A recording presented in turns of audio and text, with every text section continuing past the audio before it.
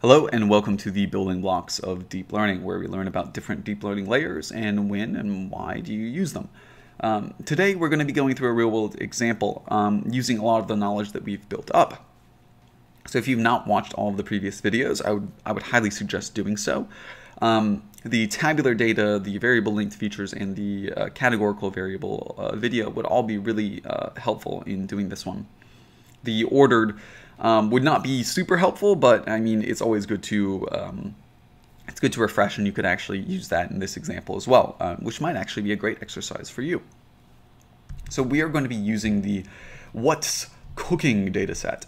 And so what this data set looks like is there's a cuisine, there's an ID, there's a set of ingredients that are associated with it. That's basically it.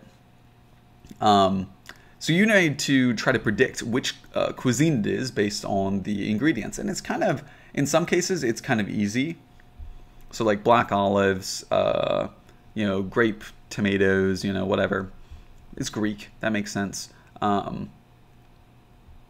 this one, water, vegetable oil, wheat, and salt, I mean, that could be anything. So anyways, it's a hard task. You're only given the ingredients, you need to go ahead and predict which cuisine it is. So how are we going to do this? Let's think about it here. I mean, what would you do, right? So first off, what type of data do we have? You might sort of say like, okay, we've got categorical data. We've got romaine lettuce, black olives. These are categories. There's not numeric data, so we have no numeric data. But in fact, we do actually have some numeric data. One of the key pieces of numeric data that might be interesting is the number of ingredients. So some specific recipes might have, some specific cuisines might have more ingredients than others. So that's probably a feature that we should also include. There's actually more features than that. We could go ahead and include some other things to it as well. Maybe even sort of the length and number of characters might be interesting, because some cuisines might have longer names. So the average length of number of characters of these guys, I don't know. But at least knowing the sort of length, the number of ingredients might help us in the cuisine. So we've got one numeric feature and then some categorical features. These categorical features are high cardinality, which means we should probably use what in neural network speak? We should probably use an embedding. And then finally, how are we going to look at these features? Is there a set length to them? No, it seems like they're variable length. So we probably want to use either ordered variable length features, aka RNNs, or just the variable length features, aka CNNs. In this case, I'm not sure if there's a real order to these, like if there is really a reason why they put water first and vegetable oil second. So I don't think these are ordered. So let's use the variable length features, in which case we can use CNNs. So we kind of have a good idea of what we'll do. We'll need to extract the length. We need to standardize the length. We need to categorically encode all of our features. We need to go ahead and embed all of our features. We need to, for each of these sort of categorical features, we'll need to go ahead and apply a convolutional neural network to it. We'll need to aggregate the results of that, and we'll need to apply a dense network as well, probably adding in that extra numeric feature. So we've got kind of a good sense of what we'll do, so let's get to it. Now, the rest is basically syntax. So first thing we want to do, I use something called a label encoder. I do actually have a video on label encoding, so you can check that out if you'd like. This will go ahead and it will take each of our classes and it will convert it into a number. That's basically it. Next, we want to go ahead and have labels for our categories. There's more than 2 categories in this case. So in this case, we're going to have to have a one-hot vector that has a 1 where the category is true and a 0 on the category that is when it is not true. So it's going to be a lot of zeros and basically a 1. Again, I do have videos on this, so you can check them out. But this is basically an artifact of the way that tf.keras go. And so this is tf.keras.utils.toCategorical. It's a way of how they need to accept these. So because we have multiple classes and we're trying to predict multiple classes, what loss function are we going to use? So categorical cross entropy. And then what what activation function would we use? We use something called softmax. So if you're interested in those types of things, please leave a comment below and we can talk a little bit about them in a subsequent video. So the one numerical feature that I think is pretty cool is the doc lengths feature. So we can go ahead and use that. So doc lengths feature is just going to be the length of the number of ingredients. Because it's a numeric feature, we need to standardize it. So I standardize it here. We get a little bit of warning because it doesn't like to standardize things that are just one feature. So we just, it's not really super important. Oh, I'm sorry, it's not even that. It's literally just converting an int to a float 64. Not a problem. So now that we have our data in a nice sort of format that we want, we need to go ahead and do the padding that we had originally done. So again, what we're going to do is we're going to say, hey, any recipe that has more than 40 ingredients, let's go ahead and just cap it at that. We're probably not going to get a lot more information from the 41st ingredient if we had it. This is sort of a common tactic, especially in doing sort of natural language processing tasks. And then we're going to go ahead and pad each of these sequences with a with basically a specific category that's to represent padding. So this is a little bit similar to what we had done before, but a little bit more sophisticated because we are very sophisticated. So we'll notice this takes a little bit of time. We have 3,064 ingredients. These are different ingredients in our data set. The fifth thing is the padding. So we've got one sort of category that represents this is a pad. Again, if we did sampling based on batches, so we sampled all the recipes that had 2 ingredients, 3 ingredients, these things together, we wouldn't need to do padding as much. One thing that people do is they often take chunks. So they pad to 5, they pad to 10, they pad to 15, they pad to 20, and then they sample the things that have been padded to 5, the things that have been padded to 10, the things that have been padded to 15. Again, if you're interested in sort of seeing that technique in practice, I would be happy to do another video. I just want those comments, so you just got to give me the comments. Otherwise, I'm just not going to do it. We make a generator. In this case, we've got 2 types of inputs: the categorical inputs, which are the padded docs. So these are numbers that have been padded to a length of 40, right? And the numeric inputs. The numeric inputs is just going to be the doc lengths. And then finally, the outputs are going to be these one-hot encoded labels. So pretty cool.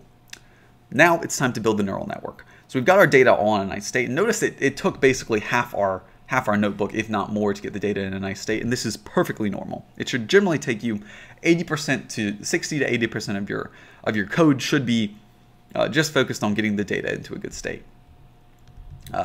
We have our embedding size rule. Feel free to copy that from me. And now we start our neural network. So we're feeding it a size of 40. So it's 40 by 1 in categorical inputs. And then our numeric inputs, we just have 1 numeric input. This is basically just to show you how you can add that in. We call an embedding layer. The vocab size is here, and we go ahead and we spit out the embedding size rule from the vocab size here. So we take each of our inputs, so in this case there'd be numbers from 0 to 3064, and we convert them into a little vector. And this vector is a weighted vector, in which case ingredients that are similar to each other, such as like flour and wheat flour, will be numerically similar to each other. Okay, so that's what we get. Cool. So we go ahead, we do our embedding layer. What I do here in this case is I go ahead and I take the global average pooling, global max pooling of the categorical variables before I do anything else. Now, why do I do this? Generally, you should be thinking, hey, Nate, don't we need to add dropout and a CNN layer before this? Well, if these were numeric input features, your answer would be absolutely. But these aren't numeric input features. In fact, these are categorical features whose weights are determined. So in a way, you can kind of think of categorical inputs, this embedding layer, kind of being like a layer in itself, like a neural network layer that outputs something akin to the output of the output of a linear layer plus a batch normalization layer. And so if that is true, if we kind of assume that the embedding layer here kind of does like what a CNN would do to numeric layers, then the next thing that we need to do is we need to say like, okay, we've represented each ingredient to the best of our knowledge with numbers. Let's go ahead and combine these ingredients, combine the evidence from these ingredients in some way. Global average pooling, global max pooling being a good way to do it, and concatenate. Now this would be totally good in itself right here. So so if you wanted to, this could literally be the first step of your neural network, and you could skip this next step below. But again, we've done this before, so I wanted to show you it working in real life. What we can do is we can take this global information, we can concatenate it onto each of the categorical layers, right? Each of these categorical inputs that we had before. And then we can go ahead and do our dropout, convolution, activation, aggregating of this knowledge, and then concatenating these aggregations. So again, the way you kind of think of it is embedding layer. So we've represented these ingredients together. Let's go ahead and aggregate all of these ingredients into sort of, what's the most important part of these ingredients? What's this recipe kind of look like? Let's look back at each of these ingredients with the context of what this recipe looks like. Let's then take that context as well as the ingredient itself, apply a function to it. So that's kind of like the lens at which we look at it. This will sort of give us a new output, which is kind of like, okay, in context of the rest of the recipe, what does this ingredient signify? And then we take the evidence from all this significance that we sort of built up, and we aggregate it together with a global average and a global max pooling, in which we concatenate. So at this point, you should be like, okay, this is kind of cool. Like, I've added an embedding layer, and now I've also added this CNN layer together to make something that's a little bit novel. What happened to that numeric input? Remember the doc length feature? Where was it?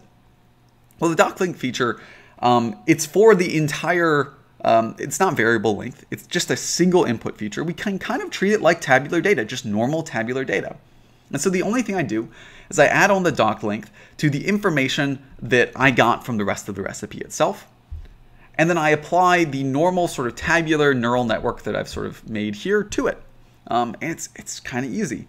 So I hope this kind of gives you the sense that like all of these tools that I've sort of been teaching you before are composable. You could have gone ahead and this here could have been a recurrent neural network that was adding up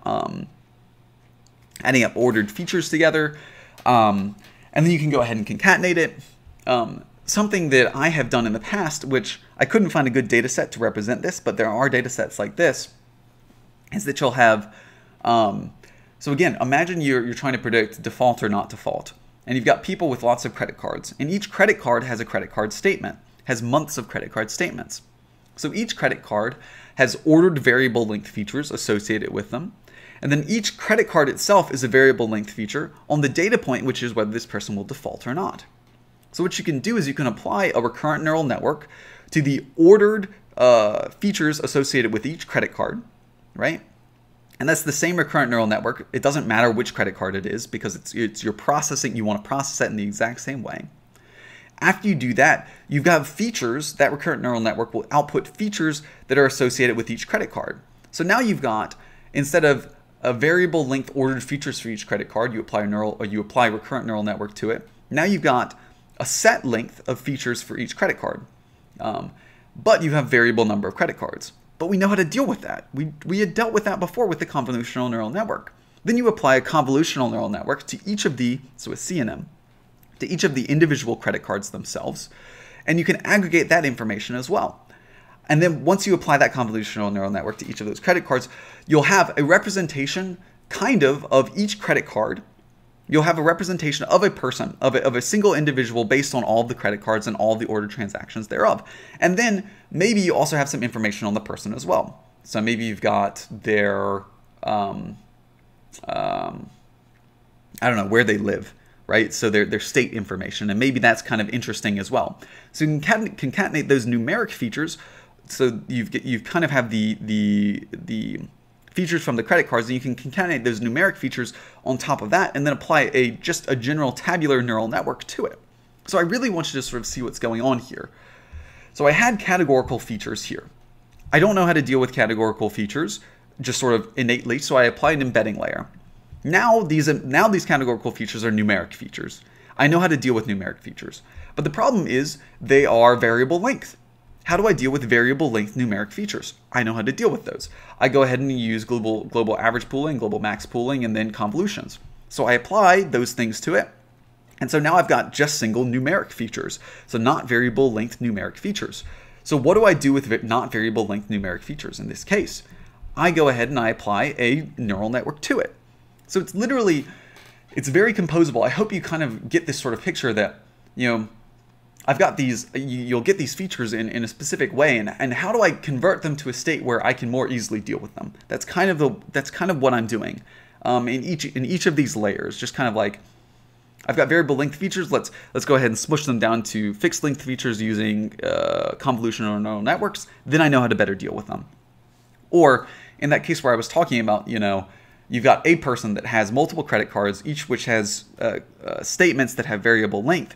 First, I collapse the statements down into fixed length. Then I collapse the credit cards down into fixed length. Then I can deal with them with a normal neural network. So hopefully this real-world example, this tangent, is going to be super useful to you. I don't know. I hope that makes sense. Please go ahead and leave a comment down below. And if you want me to sort of better explain that. Hopefully that makes sense to you. Otherwise, we'll continue on. So we'll concatenate these things together. Now we've just got normal tabular inputs. We'll go ahead and add them to the neural network. We'll compile our model, and we can look at it. Again, the important thing here.